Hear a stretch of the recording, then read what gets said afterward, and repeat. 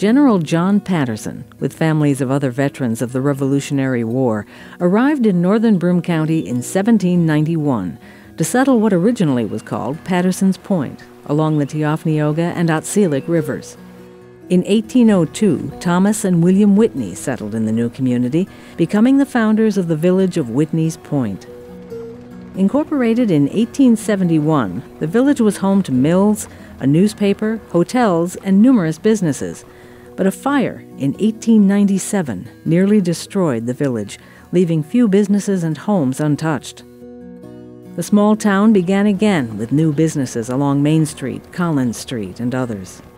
In the early 20th century, the village's name was shortened to Whitney Point, when the U.S. Post Office ordered apostrophes to be removed from town, village, and city names. In the 1930s, the region was devastated by floods, spurring the federal government to construct the Whitney Point Dam. Years later, residents urged that part of the reservoir area behind the dam be developed into what is now known as Dorchester Park. This resilient community has been home to the Broome County Fair since 1871, and today hosts thousands of fair and park goers every year.